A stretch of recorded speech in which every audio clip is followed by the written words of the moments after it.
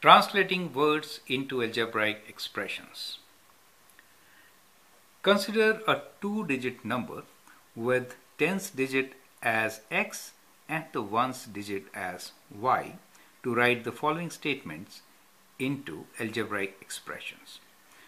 So when we say two-digit number, that means the number has got two digits. These are the two digits where tens digit is x, that means this is tens, and that is ones. Ones is y. So that is your number. For example, if the number is, let us say, 47, then 4 is in the tens position and 7 is in ones position. Think like that. Now based on this, we will write down expressions for the given phrases. First one is sum of digits of two-digit number. So this is our two-digit number, which will be between 10 to 99.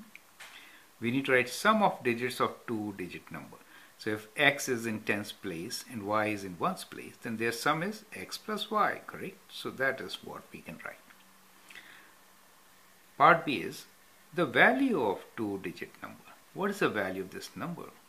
So x is in tens place, so it gets multiplied by 10, so we get 10x, plus y is in ones place, it gets multiplied by 1, so 10x plus y is the value of this number.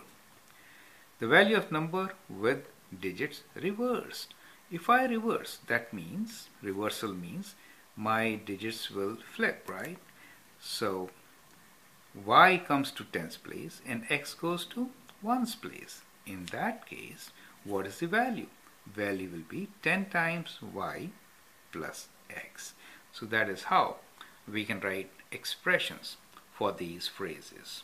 I hope you understand it. So we'll take another example where we will write the equation for similar case. That will help. Thank you.